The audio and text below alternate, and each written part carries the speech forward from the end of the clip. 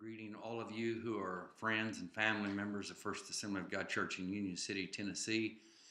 We've been talking quite a bit lately about unprecedented times, but as we move forward in this relaunch, reopening of America, as we've have heard it described, we wanted to inform all of the congregates, people who are members of First Assembly, just our plans as it relates to reopening our on-campus ministries. Our desire is to certainly relaunch all of our on-campus ministries, but we want to do it wisely. We want to do it safely. And so we have put together a phased in approach as what we have witnessed from our national leaders. We just feel like this is probably the wisest thing to do. We want to follow the guidelines that are set out by our national and state leaders as we reopen the on-campus ministries here. But again, we want to use a phased-in approach. And if you would think of it in terms of May, June, and July, phase 1, phase 2, phase 3, May, June, July, I think that would help you to keep it square in your mind. Our goal is to utilize the social distancing guidelines that have been laid out, encouraging hand washing, encouraging those who have compromised immune systems or those who are sick to just watch the services online. We don't want anyone to get sick, so we want to limit the scope of our on-campus ministry during phase 1. Try to limit that person-to-person contact in the month of May. And so these are some things that we have decided to do for this phase 1, which is going to involve May. Under phase 1, we're going to offer one Sunday morning worship service in the sanctuary, but we will also be providing the fellowship hall and our classrooms that are equipped with flat panel television screens to be able to be used as alternative sites that can be used to participate in our worship services. As I said, these spaces are equipped with tables and chairs and television. There's ample space for families to sit together while maintaining the social distancing guidelines of 6 feet in distance. The classrooms are equipped with YouTube access television, so you'll be able to watch in real time the services that are underway. And we would encourage any families that want to, any families with small children to utilize these classroom spaces. We want to make that available to you. We want to try to maintain the social distancing, whether it's in the sanctuary, whether it's in classroom, whether it's in the fellowship hall. We want you to just continue to maintain those guidelines that have been set out for us. And these spaces are used on a first-come, first-served basis.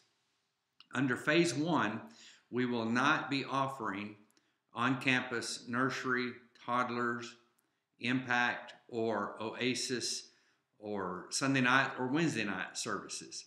On Wednesday nights, Pastor Jared will continue to do the online services for our youth, and as well as Impact Kids programming for our Impact Kids. On Wednesday night, May the 27th, we're going to be offering a graduation celebration for our graduates that will be in the sanctuary for the seniors, their families, friends, and we're not going to offer any other options that will be available that night. Under phase 1, we will continue to stream our worship services online using our church YouTube channel. As I said, Pastor Jared will continue to offer virtual services online for our Oasis student ministries as well as Impact Kids programming. And so that will get us through phase 1, which would wrap up in May. Under phase 2, we will continue to offer Sunday morning worship services in the sanctuary at 10:30. We will continue to stream the worship services live on our YouTube channel. Under phase 2, we will offer an Impact Kids worship service in the fellowship hall from 10:30 to 11:30 on Sunday mornings. Our Impact leadership team will utilize the tables and the chairs that have been set out and spread out apart to help meet the social distancing guidelines and limit the person-to-person interaction appropriately. Under phase 2, we will begin offering an Oasis student ministry services in the activities building on Wednesday nights at 6 o'clock. Also under phase 2, we will offer Wednesday night Impact Kids Superbook videos and discussion at 6 p.m. in the fellowship hall. Now, Sister Dina will be facilitating the video and the discussion time. Again, we're going to utilize the tables to minimize the person-to-person interaction as much as possible. We would ask during this phase that parents drop off their children promptly at 6 o'clock and not any earlier. This will limit that having to manage a large crowd of children and that person-to-person interaction before the video gets underway.